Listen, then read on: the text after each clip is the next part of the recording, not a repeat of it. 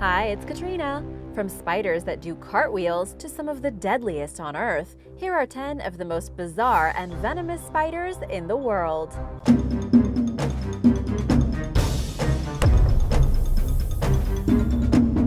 Number 10.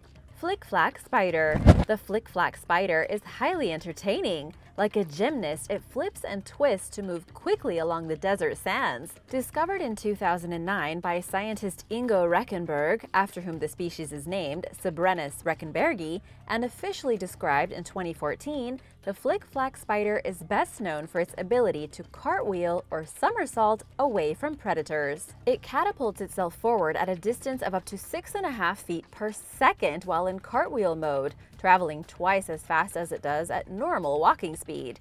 Even more impressively, the species can efficiently somersault uphill.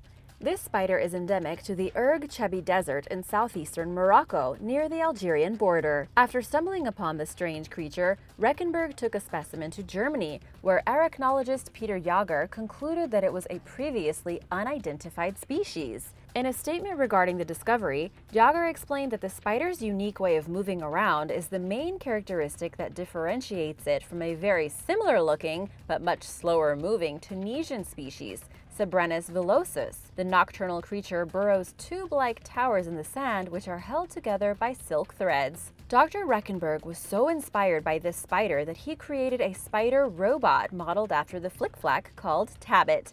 It can walk and somersault, helping it to cross rough terrain, so it might be a useful style of locomotion for robots used to explore the bottom of the sea, or even Mars. Number 9. Sydney funnel web spider. Out of the 40 known funnel web spider species, the Sydney funnel web spider is known as the deadliest because it is involved in the most human fatalities. Native to urban areas and forests in eastern Australia, the creature doesn't hesitate to bare its powerful fangs, which are capable of penetrating nails and shoes.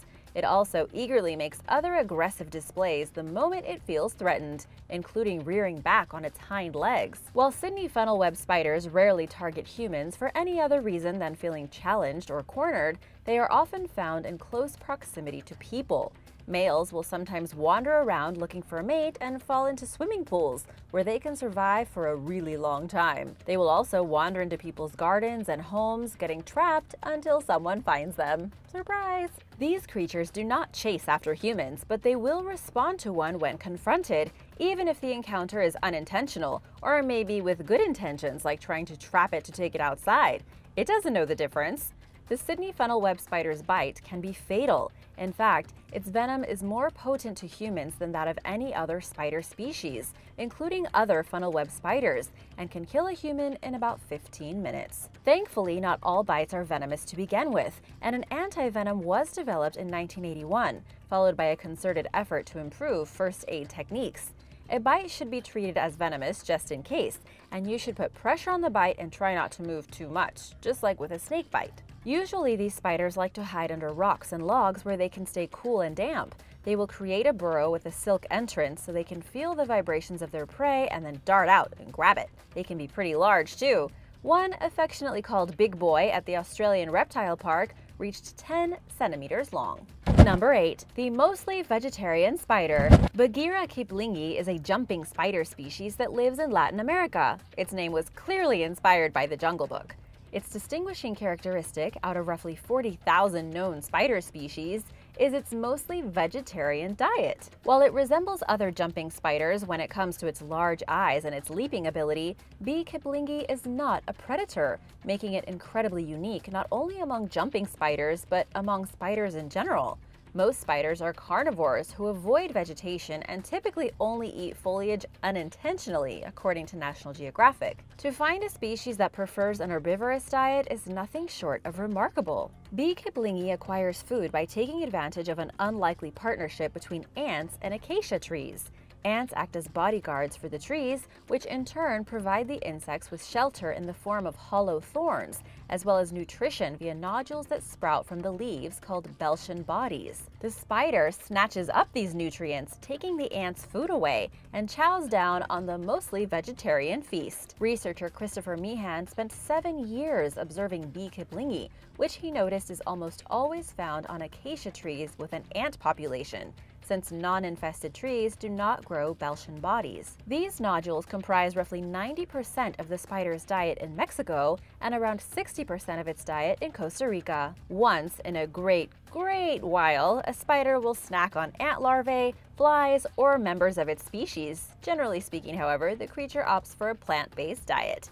In addition to trying to understand why the spider prefers vegetarian cuisine, scientists remain struck with one major mystery: how B. kiplingi digests the highly fibrous Beltian bodies it loves so much, which most spiders are incapable of digesting. And now for a famous one. But first, let me know which spider is your favorite in the comments below, and be sure to subscribe if you haven't already. Number 7. Black widow spider. The term black widow includes several species who share a major common trait: extremely toxic venom. Black widow spiders come from the Latrodectus genus, which encompasses black widows, brown widows, and other similar species. Found in temperate regions worldwide, these nocturnal half-inch-long creatures are easily identified by their bright, hourglass-shaped marking on their abdomen. With a bite up to 15 times more powerful than that of a rattlesnake, these spiders are capable of inflicting victims with venom that attacks the nervous system, causing symptoms such as severe pain, muscle aches, nausea, vomiting, and diaphragm paralysis, which makes it difficult to breathe, according to National Geographic. Children, along with the elderly and infirm, are at the highest risk of dying from a black widow bite. Most victims survive, suffering little damage, so that's good news. Black widow spiders are not aggressive by nature. They're defensive, meaning that they will respond to a perceived threat by biting. Unfortunately, humans are sometimes bitten after accidentally sitting on or otherwise unintentionally crossing paths with a black widow. Given the potency of the black widow's venom, it's not surprising that WebMD and other medical websites advise seeking medical attention for bites and rushing children and other especially vulnerable victims to the emergency room. Number 6. Scorpion-tailed spider. Endemic to Australia, the scorpion-tailed spider is a small orb weaver measuring just 0.63 inches long, meaning you might have to gain an up-close look to notice what's unique about the species. Adult females have a long, thin, scorpion-like appendage attached to the tip of their abdomen. This bendable tail comes in handy, with its ability to arch over the specimen's backside, disguising her as an angry scorpion and keeping wary potential predators at bay, and it lengthens with each molt. Males, who measure just 0.08 inches or 2 millimeters long, and juveniles lack this distinctive feature, but they're no less harmless than the females, who are equipped with a unique appendage. In fact, the tail is essentially an optical illusion meant to intimidate by looks alone. It's harmless to humans and cannot sting, period. Besides its falsely frightening appearance, the female's tail serves as useful camouflage, effectively making the creature look like a dead leaf caught in a web. Number 5. Brown recluse. Found primarily throughout the southern and central United States, the brown recluse is considered one of the most venomous spiders in the country, and it's also the most common brown spider species. It's possible, but extremely unlikely, to encounter a brown recluse outside its typical range, which consists of most of the southeastern and central United States. Brown recluse spiders are identified by a violin-shaped marking on the top of their head and thorax, with older specimens bearing darker markings. But the best way to determine if a spider is a brown recluse is to examine its 6 eyes, making it unique compared to most other spiders who have 8 eyes. Might be a little difficult though. I think you have to get kind of close to count its eyes, so I don't think that this is the best advice. The species also has a velvety, uniformly brown abdomen. When in doubt, don't touch it. Measuring just 3/8 of an inch long and 3/16 of an inch wide, a brown recluse might be difficult to spot in the first place, but if you encounter one, you'll know it. Because the spider's bite is venomous, the National Institutes of Health recommend seeking emergency treatment right away. While the species typically only attacks when threatened, it's relatively easy for a person to unintentionally disturb a spider, especially one that makes its way into your clothing or bedding. Bite reactions vary, with the vast majority of victims healing without any scarring and without needing medical attention. Others sometimes suffer from a volcano lesion, where the damaged tissue becomes necrotic or gangrenous, leaving an open wound that can grow as large as someone's hand. When it comes to serious bites, recovery can take 8 weeks or longer. Number 4. Fishing spiders. Whether you call them fishing spiders, raft spiders, dock spiders, or wharf spiders, Chances are you've encountered them near the water if you live along the east coast of the United States. Outside of North America, these creatures can be found in Europe, Australia, and New Zealand as well. There are over 100 fishing spider species belonging to the Dolomites genus. Nearly all of them are semi-aquatic, and 8 are common in the United States. They are larger than many of the tiny spiders we're used to encountering in our everyday lives, and they feast primarily on tadpoles, small insects, and other invertebrates, with some species even targeting small fish. The most fascinating characteristic of fishing spiders is their ability to walk on water. Fishing spiders hunt by remaining patiently at the water's edge until they detect the ripple of prospective prey, at which point they will run across the water and inject their venom into the target. In addition to the fishing spider's impressive walking on water talents, these creatures can also climb efficiently underwater, often diving up to 7 inches below the surface to catch their prey. Both capabilities are possible thanks to the creature's hydrophobic or unwettable, short, velvety hairs. As fierce as these opportunistic feeders seem, they are far from invincible. Fishing spiders are most often preyed upon by birds and snakes, and young spiders sometimes even fall victims to dragonflies, who are very voracious hunters.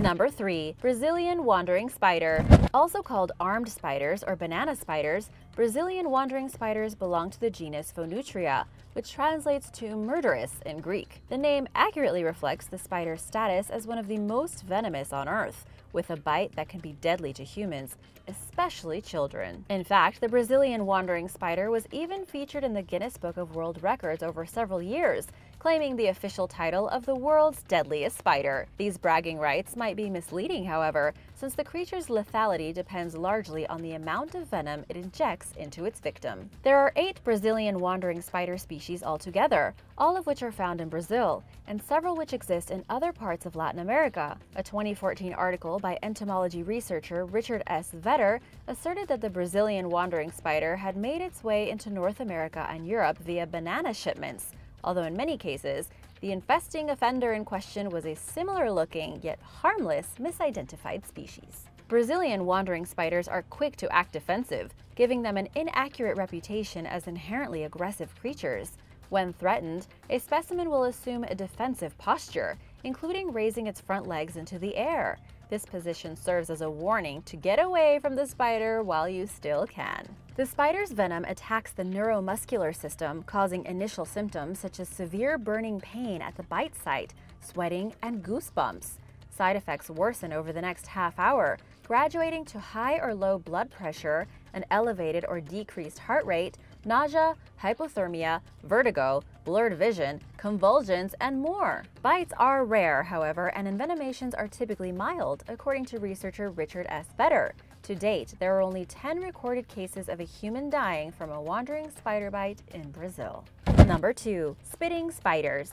Spitting spiders exist all over the world, with specimens in northern Europe usually being found in houses, with those in southern Europe often turning up underneath stones outside of people's homes. Spitting spiders capture prey by firing venom-drenched silk at their target, shooting from the animal's fangs in a zigzag pattern at a top speed of 62 miles per hour. The twin streams of silk are not only poisonous, but are also covered in a natural, extremely sticky glue. Prey essentially become helpless once they're hit, with the glue-covered fibers shrinking and trapping them in their place. The spider's next step is to administer a venomous, lethal bite to its unfortunate victim, finally putting the creature out of its misery after ample suffering. There are over 250 species of spitting spider, with the most widely distributed species being Cytodes thoracica, a commonly encountered nocturnal spider that prefers warm temperatures. This small creature measures just 0.12 to 0.24 inches, and unlike most spider species, has 6 eyes rather than 8, but you can probably identify them from their spitting behavior. Number 1. Cyclocosmia. First described in 1871 by Austrian naturalist Anton Asserer, Cyclocosmia is a genus of trapdoor spiders consisting of 4 species, which are known for having a distinctive, truncated, disc-shaped abdomen. They are also known as the Chinese hourglass spider. To some, the abdomen looks like a coin, a seal, or maybe even an Oreo cookie. What do you think it looks like? Let us know in the comments below. This unique body part is an evolutionary feature that helps the spider evade predators by entering its burrow head first, causing the abdominal disc to fit seamlessly with the walls of its home, creating a false, impenetrable trapdoor. The spider camouflages its trapdoor, enabling it to jump out and conveniently snatch prey. The trapdoor spider's camouflage is so effective, researchers have a difficult time spotting it in the wild, perhaps explaining why the scientific community knows so little about it.